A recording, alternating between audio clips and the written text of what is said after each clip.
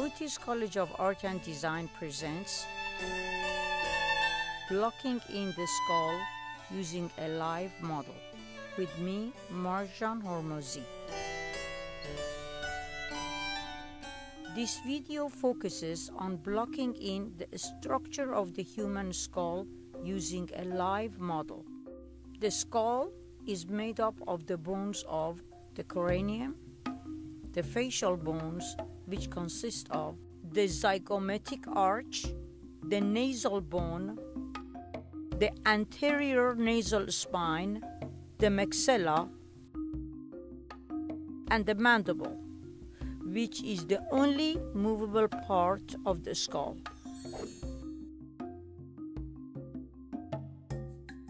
To begin, make a gesture of the overall movement of the model, then draw simplified shapes representing the basic forms of the figure. To establish the proportions of the skull, we measure from the chin to the anterior nasal spine and see how many times that measurement can fit into the height of the skull. Drop a vertical line next to the oval shape of the head and document these increments on that vertical line. Measure the width of the head of the model and compare it to the height. Now check the width and height of the head on our drawing and make the necessary adjustments. Now we have a simplified shape which represents the proportions of the skull. Blocking in means to build a geometric structure around an organic form which will represent that organic form based on height, width, and depth. In order to do this, we need to find the major corner which separates the frontal aspect of the skull from the side. This corner is what I call the zygomatic point. It defines the largest planar change from the front to the side of the skull. Now drop a vertical line from this point and build a geometrical structure around the simplified form of the skull. We will break each plane into two equal parts by crossing corner to corner and dropping a vertical in the center.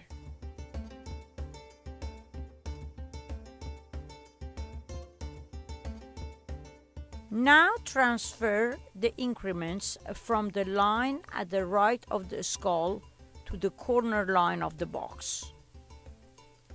Now start adding elements of the head using the vertical lines in the center of each plane of the skull.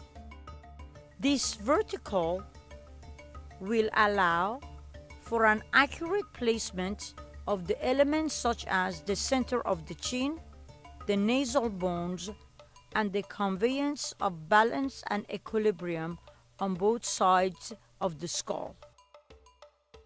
The mandible, zygomatic arch, and the ear hole are located in the same region on the side plane of the skull along the center line.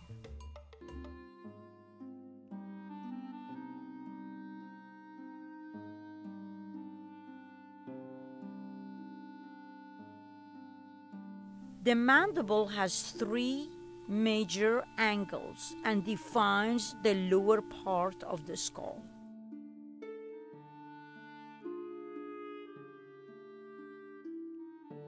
Now we will angle sight from the center of the chin to the ear hole, and we will document that information on the paper.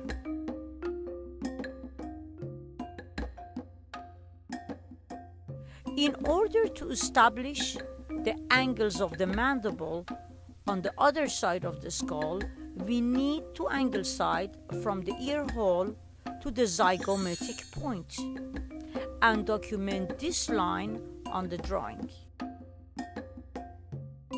Then we will draw an axis from one zygomatic point to the other. Now we have established the location of both zygomatic points. Now we will draw an axis from the corner of the mandible to find the corner on the other side. We will angle side from the zygomatic point to the corner of the mandible on the other side. Then we will angle side from the corner of the mandible to the corner of the chin. Now we have built the structure of the mandible. I will continue to build the rest of the skull in part 2.